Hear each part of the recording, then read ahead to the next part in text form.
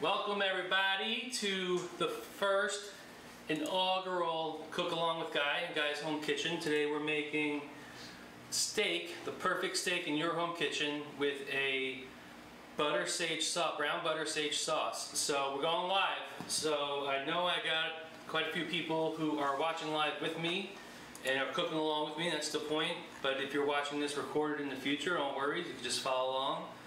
Now before we get started, I just want to tell you a couple things. This is probably going to be about 45 minutes to an hour long.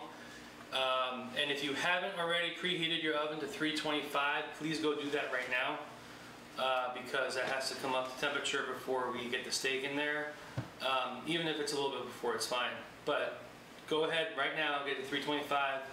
I did one of these last week live, but I'm going to go a little bit slower today because I know there are people cooking with me and have to do the steps at the same time.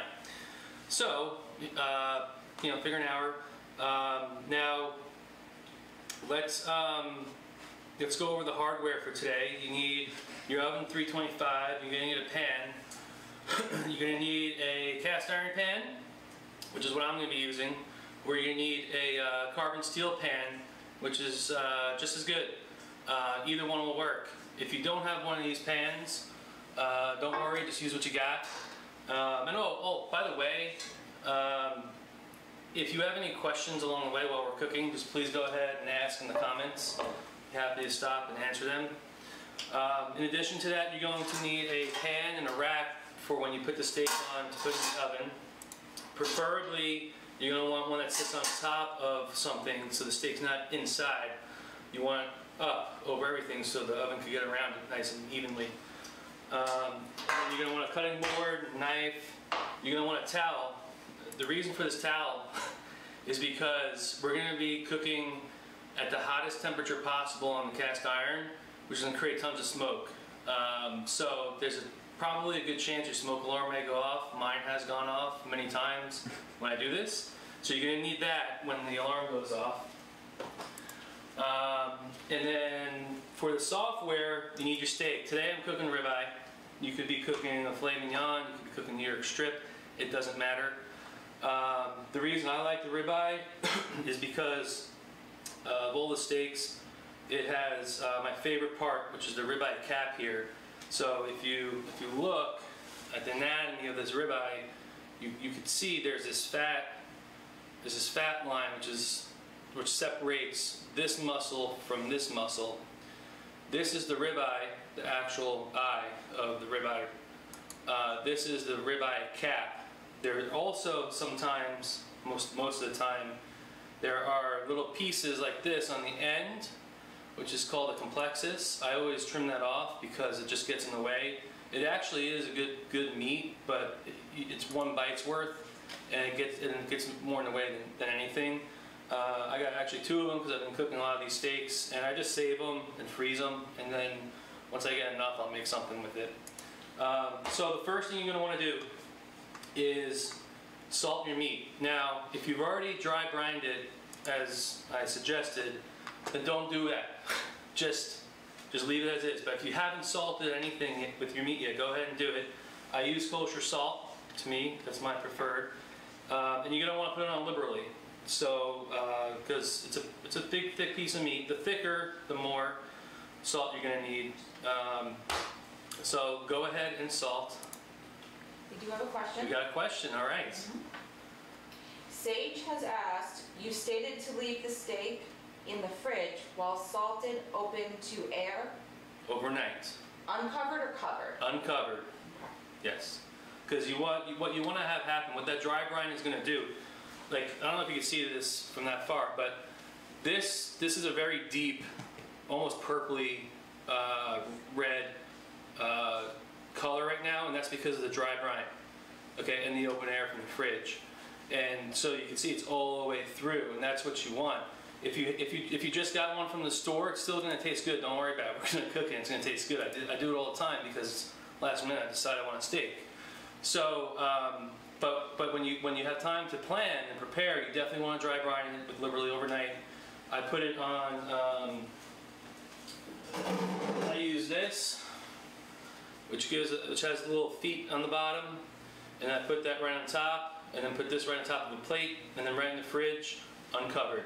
And what's going to happen overnight, the salt is actually going to get absorbed into the meat, and a little bit of moisture is going to pop up and then dry out, and you're going to be left with this film on the outside, which is going to help actually with the crust development, which is why we're starting with the cast iron to make a really great crust. Okay, so by now you should have salted your meat, and it's time to start. Oh, let's go finish this off. You're either going to need mayo or you're going to need avocado oil for the searing. I'll get into that in a second. You're going to need rosemary, sage, butter, and garlic. And these are all the ingredients we're going to use for the sauce, which we'll do while the steak is resting after it comes out of the oven. And another piece of hardware I forgot to mention is you're going to need a probe thermometer, which is what this is. It's a wireless one. I'll go over that in a little bit. Or an instant read thermometer you could just stick the meat with, because one of the secrets of cooking a perfect steak is actually cooking it to an exact temperature. Okay, my preferred doneness is medium rare. It's the most common. I know some people like it well done. That's okay. Whatever your preferred doneness is, find out what the temperature is, because mine's 129 is my sweet spot. 129 to 131 is, to me, the perfect medium rare. You could go up higher to 135 to 140 for a medium, and then 140, 145 for medium well, and then basically anything over 150 is well done. But whatever your preference is, that's what you're going to want to finish cooking the steak at. And I'm going to explain what that means in a little bit about finishing at the temperature, not pulling at the temperature. Okay? So, I think we got everything. I got pepper, I got a serving plate and forks, I got everything we need. Okay, so let's start cooking. Also, quick note before I move over. I have a stove cam today, which I'm really excited about because it's the first time we're doing it, so you can see a close-up shot as the steak sears. But we had a technical glitch, so when we switch between cameras, you're gonna see a black screen for maybe a second or two. That's okay. Just know we're gonna be coming back. The technology just has to switch cameras. Next week will be totally more seamless when we cook something else. Which, by the way, I'm thinking about cooking, teaching how to make fresh pasta with a simple sauce, or risotto, which is one of my favorites, or even chicken marsala. So if you have a preference of one of those three, go ahead and comment what you want to do next week, because I'm going to be doing something, one of those three next week. Okay? Good? Mm-hmm. All right, so let's head over to the... And what you're going to want to do is find your... You good? What you're going to want to do is find your biggest burner. For me, it's this one. And put it on high. The highest heat you could go, because the goal is to get this as hot as possible. And once it starts getting hot, you're going to see it start smoking. And when it starts to smoke, you're not there yet. You know, and if you're unsure, you're still not there yet. You're just going to really want it to smoke really well, because that's when you know it's hot. Typically, I took a laser thermometer to it once before, and it's usually between 600 and 700 degrees. So that's how hot it cooks. Also, now's a good time to get that fan ready on your exhaust, because pretty soon it's going to start smoking here. So while that's going, I'm going to get this on. While it's going, we're going to switch back, and I want to explain how you're going to prepare the steak for searing.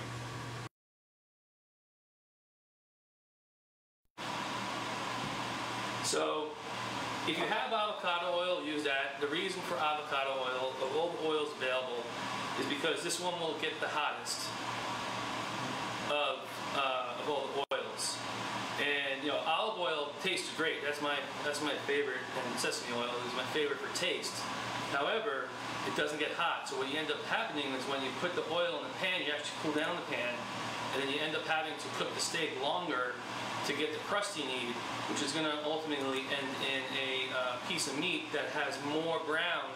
And you'll see at the end when we put into it, it'll have more brown than red in the middle. But what we're trying to achieve is just a nice thin layer of brown crust on each edge, and as much of the medium rare possible in the middle. That's the goal, okay? So if you have avocado oil, use that. If not, usually everybody has mayonnaise. Use Hellmann's real mayonnaise. Don't shortchange on some crappy stuff. And if you're gonna use mayo, it's totally cool.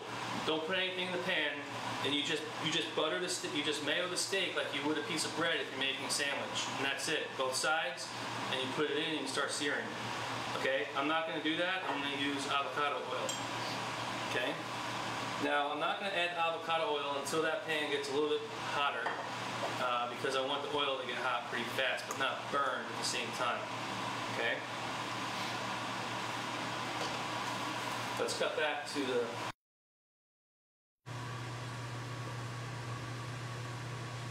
So I don't know if you can see it yet. It's just starting to smoke, just a hair. You probably can't see it in the camera, but it's starting to come up, okay? So what I'm gonna do now is start to drizzle this with some, just a little bit, like that. It's enough. Also, if you're using cast iron, I want to show you this. This is going to get just as hot as that, so make sure you always have a handy glove. Okay? Just give that a coat.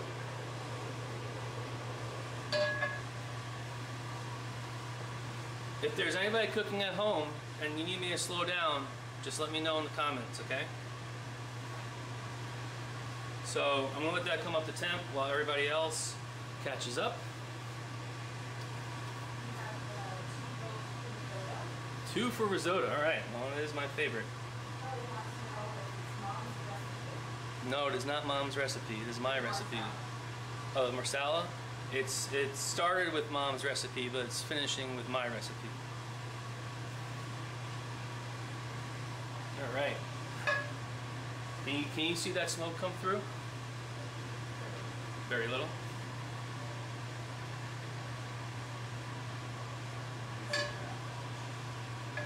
What's that? Off the edge. Alright, here it really comes. Okay, so here's what's gonna happen. When I put the steak in, I got a large enough cast iron. This is a 12-inch. You can get basically anywhere now these days. Amazon, your local grocery store. This one's like 30 bucks. This, a little bit smaller one's like 20 bucks. It's probably the perfect pan for any home kitchen because it's affordable and it cooks a lot of things really, really well. But when I drop the steak in, I want you to pay attention because I'm actually going to put it on one side. Because while this is searing, it is also going to cool down. Like, cold meat is going to cool down the pan. And when I flip it, I want the pan to be just as hot for the other side when I put it in this side. So I'm going to put it on one side, let it sear for 2 to 3 minutes, and then I'm going to flip it, okay? And the goal is not to cook here. We're not actually cooking the steak. We're just forming a nice brown crust.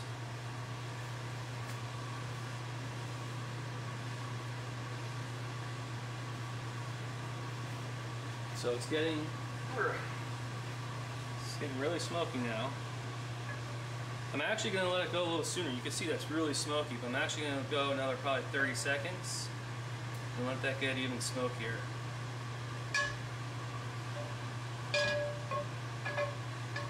While we're waiting for the pan to warm up, why don't you guys comment on where you're watching from? I'd love to know.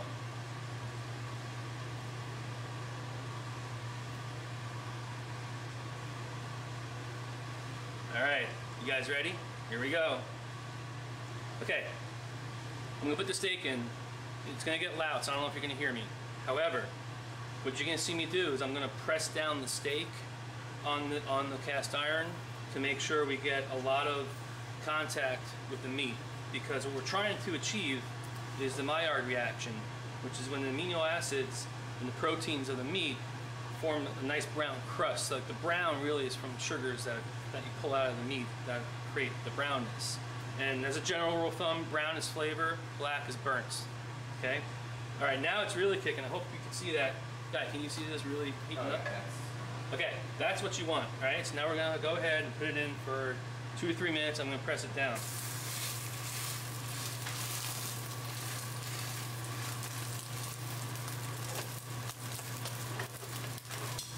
I use tongs because I don't like to poke the meat. To me, the more times you poke the meat, the more juices you're going to let out. So I always use tongs when I cook meat, and I prefer a meat probe because I don't have to keep poking it to check the doneness. Now I do have an instant read thermometer which I use occasionally, and before I even had the meat probe, and it works, but it's just one of those pet peeves of mine that I like to just disturb it as least as possible. Okay? Another important factor when you do this is you don't want to move it. Okay, I'm just pressing it down for contact, but you don't want it to slide around. You want it just to get really, really hot and a nice crust formed. And that's what's happening right now. The high heat of the cast iron, which holds a lot of heat, and the slickness of it, which gets some really great contact, is forming that Maillard reaction right now, which adds a ton of flavor to any steak. So right now I can see on the sides the brown is starting to come up a little bit, which is an early indicator for me that this is supposed to be flipping. Now if you pull it up, you're going to see I'm going to pull it up. If you pull it up and it's not ready to flip, just put it back down. Like I know I said not to move it, and it's better not to, but there's actually a lot of room for error in cooking. Probably the most important thing is to not overcook. Okay. Okay. You see that? That's a nice mahogany brown crust that we just created in, I don't know, in time it was at 2 minutes, maybe a little less. That's what we're going for. So this side's done. Now I'm going to put it back down on that side to create a crust on that side.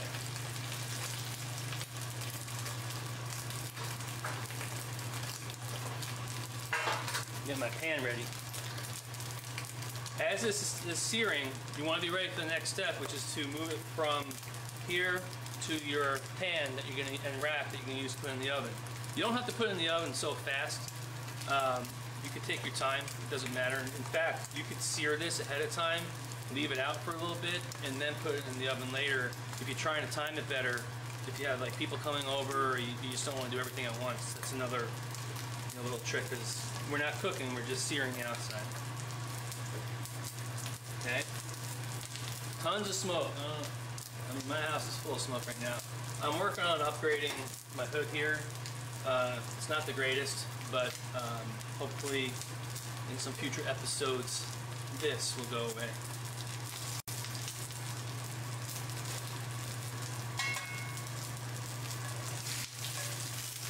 Okay. Look at that. Didn't take long at all. The reason this side went faster is because the steak's a little bit warmer. Okay? So what we're going to do, I'm going to cut the heat off, move it off the heat, and get the steak. I'm just going to use this so you can see it on the pan here. Okay? Now we got to get it ready for going into the oven. I'm going to slow down a little bit. I'm going to go grab my meat probe and stick it in so we're ready to rock and roll in the oven. And hopefully by this time everybody else can catch up.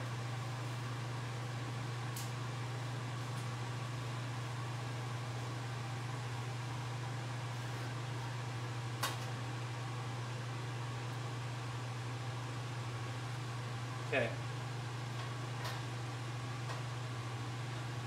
So you're going to want to insert it into the thicker end. Hopefully the steak's even. You know, one of the things you want to look for when you're buying a ribeye, or any steak really, is I cut that off. Hopefully you can hear me better. You want to look for first an even cut. So it needs to be the same thickness throughout, so you have even cooking throughout. Otherwise you're going to end up with medium rare and well done, and that's not good. You're also going to want to figure out your personal preference. If you like more juice and flavor, then you're going to want a higher fat content. And I'll explain the grades in a second once this goes into the oven. Okay, by now everybody should be caught up. I'm going to put this in the oven. It's actually going to be off camera, but by that time we're going to switch to the other camera.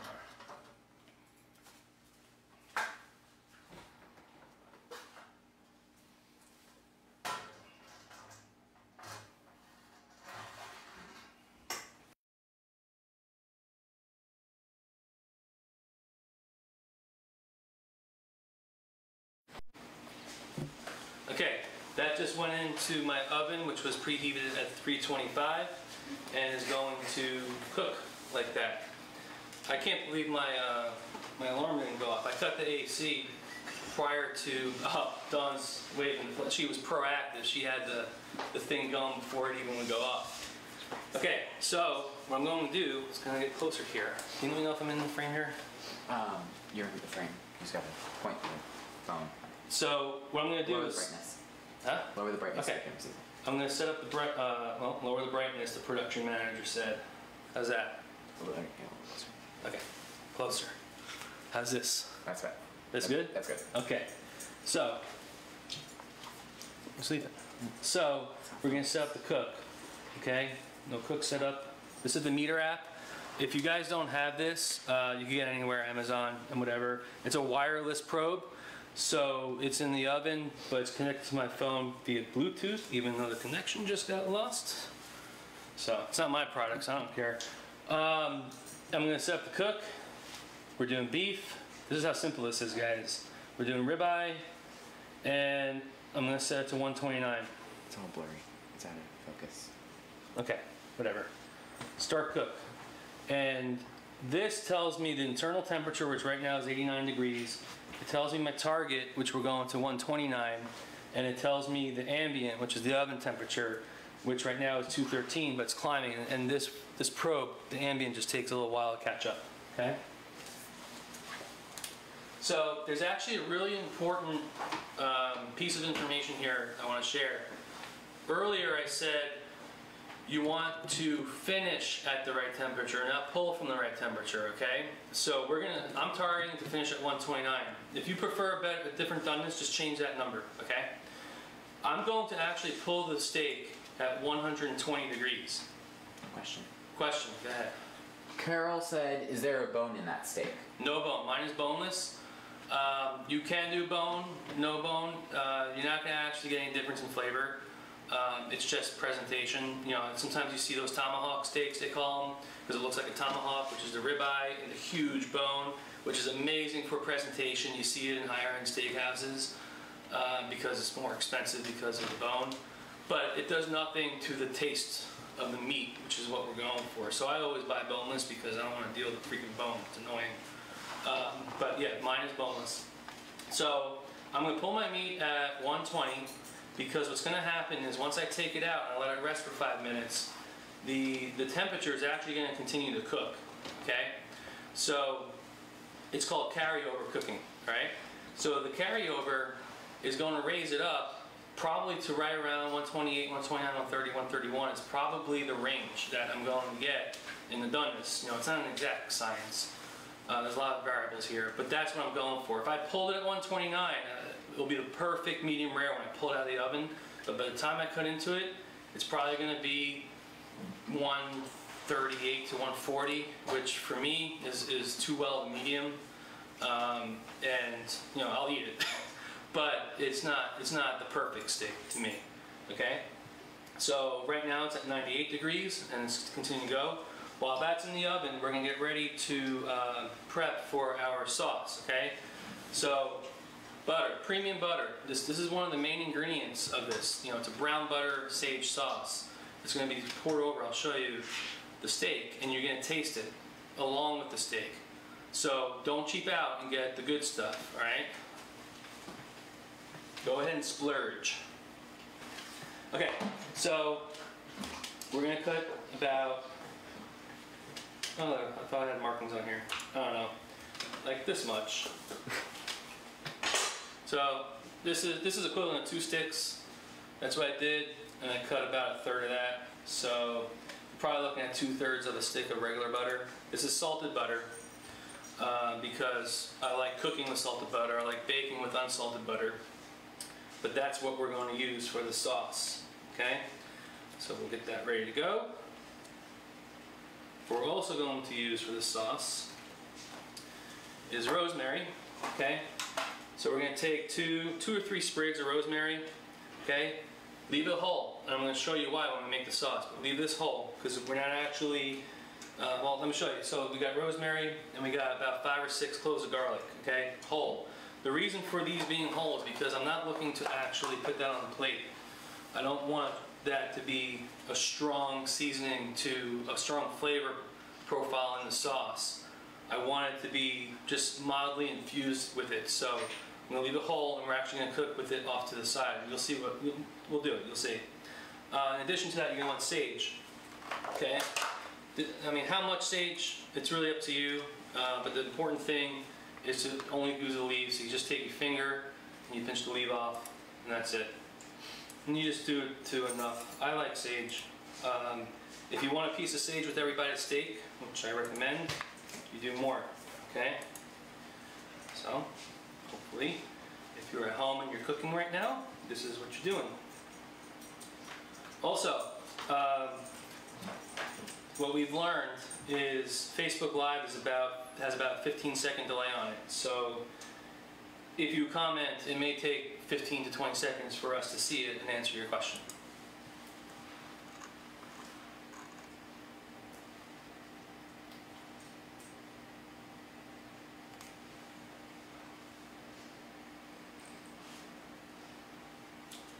Okay, so right now I have about this much. Okay, I think I'm going to do a little bit more.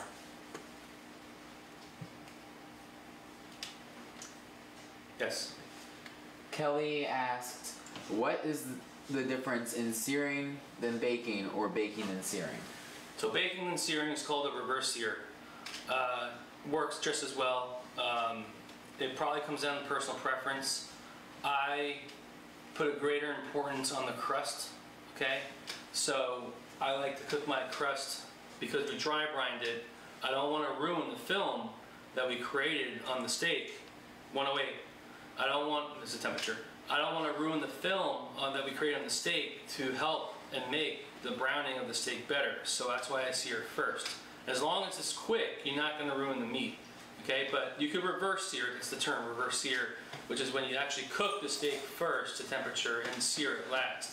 And if you're going to do that, you got to cool down the steak first. Alright? So you're going to cook it under, like, so I'm pulling at 120, you're probably going to pull at 115 for medium rare if you're going to reverse sear it. And then you're going to put it in an ice bath for 2 or 3 minutes, and then you're going to pat it dry with paper towels, and then you're going to sear it. And it will taste good, okay? I just prefer it this way, but if you want to do it the other way, go ahead. I mean, it's steak. It's going to taste good, as long as you don't overcook it, okay? So we got our sage, we got our rosemary, we got our garlic, and we got our butter. And we got 111 on the temperature. So I want to talk to you about grades of meat real fast, because it's an important part of the decision process when you're selecting your meat. Basically, there are 4 or 5 different grades. So the bottom, which is the one to avoid at all times, is called select. It's like in Walmart and stuff, I think, usually. But that's a select grade. That's the bottom. Then the next one up is choice, USDA choice. Now choice is kind of like the most common, most widely available. If you go into any grocery store, that's probably what you're going to find. And sometimes you find the next one, which is prime. And then after that is American Wagyu. And then after that is Australian Wagyu. And then after that is Japanese Wagyu. Okay? The key, there's really one factor in the different grades, and that's the fat content. So remember I said if you like it juicier and a bigger flavor profile, you're going to want a steak that has more fat in it. So you're going to look for a lot more marbling. Well, you're only going to get so much from a choice. Like you may see certain choice steaks have a little bit more, a little bit less within choice, and it's fine. But the best choice will never be as good as the lowest prime, and so on. So what I'm cooking is actually a prime steak from Costco. Why Costco? Because I love Costco, but also because I could get a prime steak at Costco for the same price, and actually less. I just looked at Publix today. Less than the choice at Publix. So I get a better grade of meat for the same or less money, so it's a no-brainer. The only thing I don't like about Costco meat is that they meat tenderize it, which means they take little tiny needles and run it through a machine to tenderize the meat. And they do that with all the meat they sell, including a ribeye, which doesn't need it. Anyway, that's that. So you know, and also the higher the grade, the more expensive it's going to get. So prime is more money than choice, you know, in the same place. American Wagyu, which gets a bad rap. Like, American Wagyu is often compared to the other Wagyus, which is one way to look at it. But American Wagyu is better than prime, okay? It's just not as good as Australian Wagyu or Japanese Wagyu, which also have even more grades within that grade. So Japanese Wagyu will have A1 to A5. So not only is it a grade, there are sections in the grade. That's how fine it is. Okay? So if you find American Wagyu, you know, most people are going to have like a negative look on it because it's not real Wagyu, and which is true, but I see it as better than Prime, which is better in my opinion. So if you find American Wagyu, it's fine. The difference between the different Wagyus, real quick. Japanese Wagyu is where it all started. It's the Japanese cows, they prepared a certain way. Just look it up, I'm not going to talk about that too much in here. Australian Wagyu basically took the Japanese cows and moved them to Australia and created their Wagyu in Australia. It's the same cow, same line of cows, it's just done in Australia. So you can actually save a little money and get the same quality of meat just by buying Australian. You just don't get the... Okay, it's 120, I have to take this out.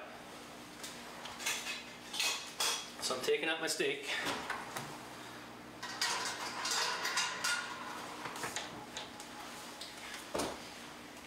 Taking out the steak, and all you do is you just move it right to the board, just like that, and you let it rest for 5 minutes, okay? Now, while that's resting, we're going to make the sauce. So I'm going to need to switch to the other camera to make the sauce. So we're going to put it right back on. You don't clean the pan, you don't do anything to the pan. You keep all that flavor from the oil and the meat that came off and any little bits, which there's not too much in here. You want that in the pan, but you're just going to put it on like a medium high heat. Let's show you. That's high, that's low, that's low, that's medium. So I'm going to do it like right around there. That's going to get hot. As soon as that happens, you throw in your butter. Okay? And you throw in your rosemary and your garlic, just like that, okay? Because what we're doing is we're just infusing those flavors into this meat. Now this is called a brown butter sage sauce, which means we're browning the butter to give it a nutty, more stronger flavor from the butter, and we're incorporating sage into it. This is a very easy, which is why we're doing this live, and it tastes really good. And anybody could do this. I mean, you see how easy this is. You just throw these three things in, you move the butter around to melt it, and you let it get a little brown. As soon as the butter gets slightly amber, that's the time I'm going to throw in the sage, because the sage doesn't take long to cook, and it's going to crisp up. It's going to be, the sage is going to finish crispy in the dish, okay? So, if anybody's cooking live and needs me to slow down, just let me know in the comments.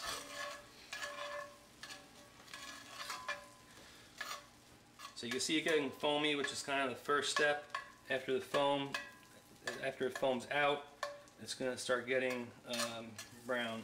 Okay, that's it. You don't need to move it much.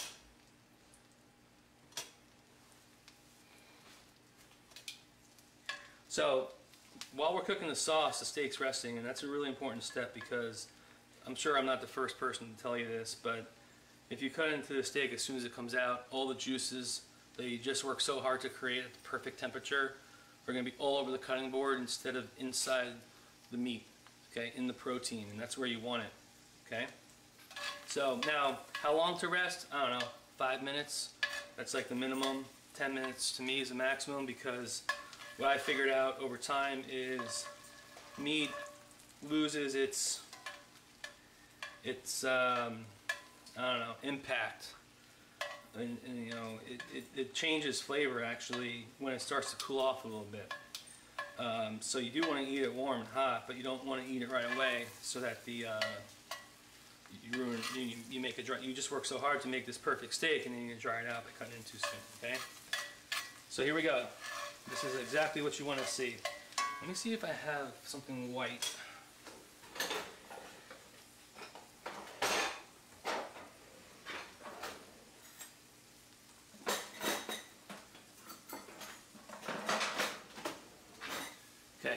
I got a white spatula because I want you to see the color, okay?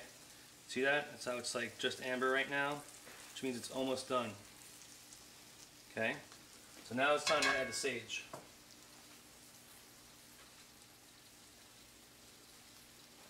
Sage goes in.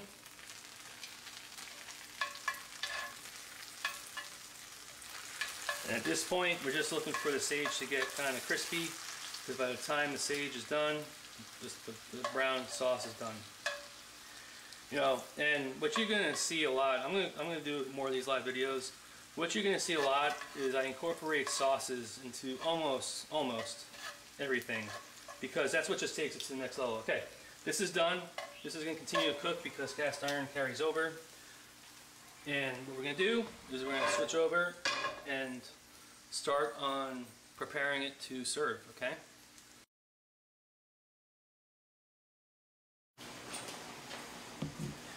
Okay, I don't know if you can see this from here. It is exactly 129 degrees, okay? It's not a coincidence. I've done this a couple of times. This, I knew it was gonna carry over 9 degrees at 325 because the higher the temperature, okay, the more heat retention it's gonna be. I typically like to cook this in the oven 275 and let it take a little bit longer to get the temperature, at which point it will only have 7 or 8 degrees carryover, so I'll pull it like 122.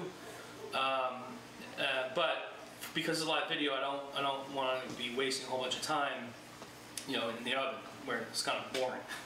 So perfect temperature. Now it's time to start the preparation to serve. So you just remove your meat probe, get your serving dish, and you could do one of two things.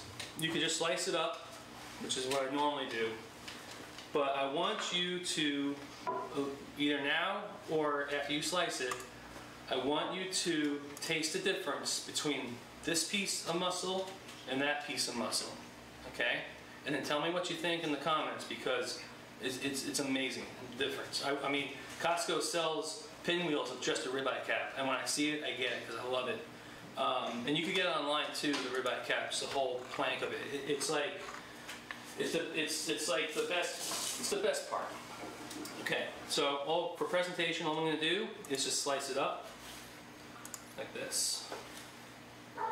So if I'm serving this, if I have a bunch of steaks, I'm serving them to individuals as whole, I'll leave it whole. But if I'm serving it to have more as like a platter, like family style, people choose, I like to do this because it's easier for people to just grab a piece and eat. Plus it makes for a heck of a presentation, which you're going to see.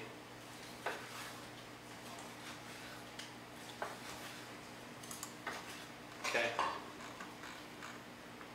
So this is what 129 degrees looks like. I don't know if you can see it. How's it? That's good. The focus? So actually it got more brown than I wanted. So I probably could have let that pan get a little bit hotter. And if you do have more brown than this, it just means it was in the pan for too long.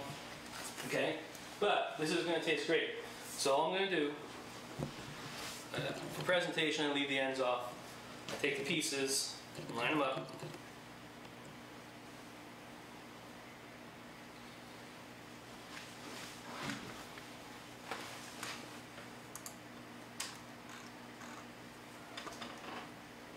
Yeah, like that.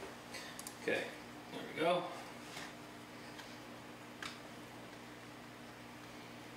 I like to stagger them. I think it gives it a cool appearance. When they're on an angle, staggered. And then the last thing you don't have to switch the camera. The last thing we're going to do is get our sauce. Okay.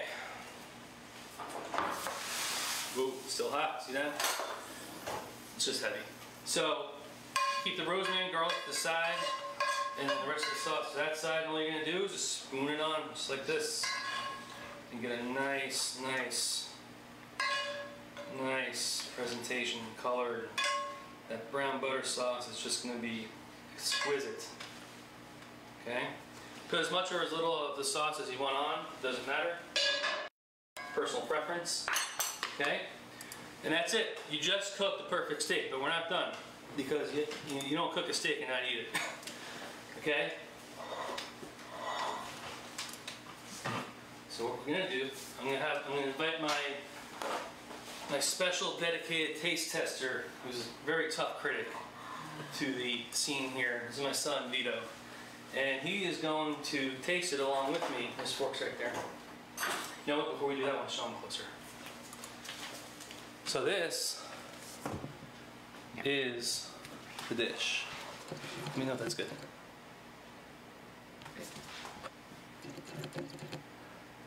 Good? Yeah. I mean, Okay. it's not focused. So that's what it is. Perfect. That's perfect. Just like that. Okay? So cut it. You ready? Mm-hmm. Which piece do you want? Do you want the cap or the ribeye? Everybody. The eye? Okay. Yeah, try that one. It looks good. Looks good? Mm-hmm. Smells great. This is the cap. Mmm. Now that's saucy, baby. I mean, that is fantastic. Holy cow. What do you think? What does it taste like to you? What does it taste like? You taste the butter? Mm-hmm. You taste the steak? Mm-hmm. Yeah, see? You still taste the steak even though there's a butter sauce on it. You get Very both. tender. Very tender. You know, the dry brining helps tenderize it too. So that's another reason to do it. That's not the reason I do it, but it is a reason. And then you just take a piece, a little sage on there. Even better, get a sage in every bite you take. I mean, it's perfect. Perfect. Hey, if you were cooking along with me live, I'd like you to go to Guy's Home Kitchen on Facebook and share your pictures of what you cooked. I'd love to see it. Looks like we got some more questions. So, One last question is, how thick is each slice? thickness is about, I don't know, half an inch or so. It's really up to you. If you like it thinner, cut it thinner. If you like it thicker, make a thicker slice. That's how I like it. So, any other questions? Okay, so what you have to do is go to Guy's Home Kitchen on Facebook, like my page, share this video. I would really appreciate that. And if you weren't cooking, you were just watching, it's great. I mean, you gotta learn. I want you to try this and tonight or tomorrow and let me know what you think because it's perfect. All right? Thank you guys very much and stay saucy.